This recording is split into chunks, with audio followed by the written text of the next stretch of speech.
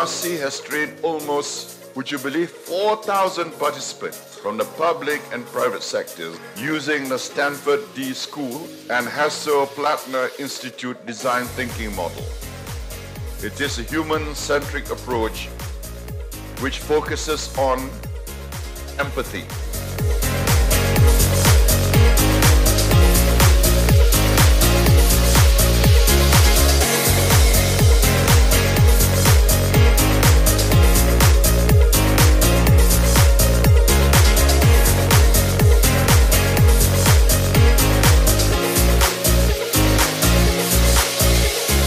Bagi perkhidmatan kesihatan, memang benar perkhidmatan kita antara yang terbaik di dunia. Dengan adanya bangunan tambahan 56 katil dengan 57 juta tambahan.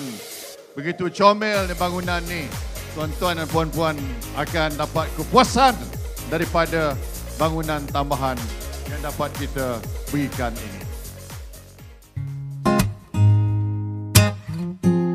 Saya yakin dan percaya bahawa college ini akan terus maju ke hadapan, memberi penekanan pada pembelajaran, pengajaran, penyelidikan, inovasi, memberi tumpuan kepada bidang-bidang bukan saja bidang terkini, but the future skill sets that's required for this nation to move forward, seperti dalam bidang robotik, teknologi nano, automation dan sebagainya. These are the new skill sets that's required. Apa yang menarik tentang dapatan indeks syariah Malaysia 2017 ini ialah jumlah responden terdiri daripada Islam dan bukan Islam. 50% daripada responden masyarakat adalah mereka yang berumur 21 hingga 30 tahun yang merupakan generasi TN50. Alhamdulillah, ini adalah satu pencapaian yang kita harapkan untuk terus membantu kerajaan mentadbir negara selaras dengan maqasid syariah. Kali ini kita bangkit semula dengan kekuatan yang baru, rempuh Shah Alam ini dan negeri Selangor. Kita akan sediakan manifesto kita untuk Selangor. Kita pun dah mengasai kepahitan jadi pembangkang. Kita hari ini dah insaf. Kita dengan penuh rasa rendah diri kepada pengundi-pengundi di Selangor. Kita nak menawarkan sebuah kerajaan yang lebih baik untuk rakyat Selangor nanti, insya-Allah.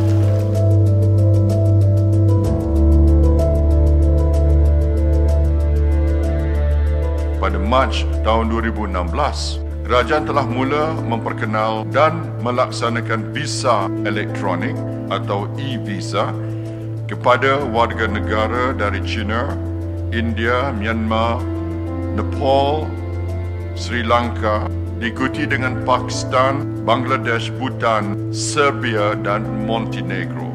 Kini, kesemua warga negara dari 10 negara berkenaan boleh memohon e-visa dari mana sahaja di seluruh dunia.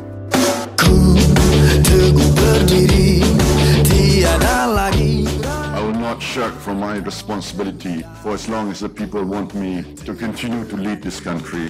I will do my level best, and I assure you that this will be a fair government and a government that will steer towards a better nation and a better future. We will not be a populist government for the sake of saying things just to win favor or support from the people. But we don't mind you supporting us at the next election.